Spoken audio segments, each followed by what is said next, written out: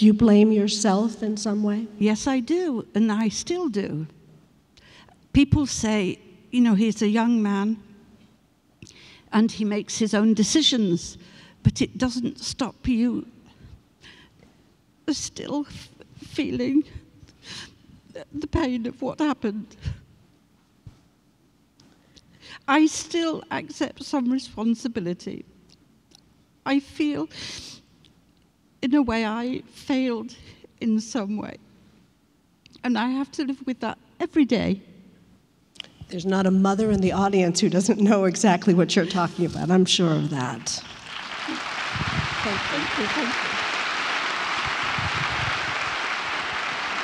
you. So Edith, help us think this through. You have been friends. You have come to know one another through your work. Talk about the organization you've created and how you think it can really make a difference in combating terrorism.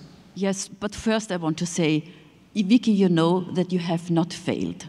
You might have failed in a certain moment in the development of the story of your son, but the very fact that you are sitting here, breaking the silence, opening up,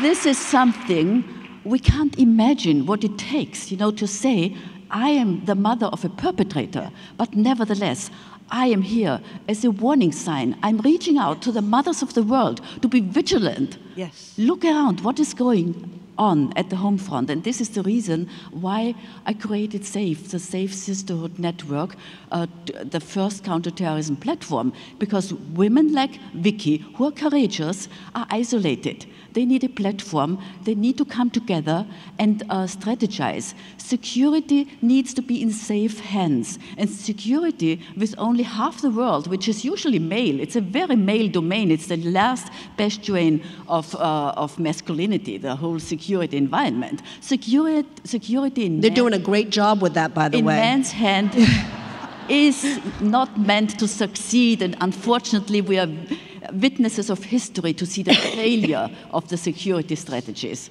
So I think here we have to step in, we have to bring in women as allies of a sustainable, effective security paradigm.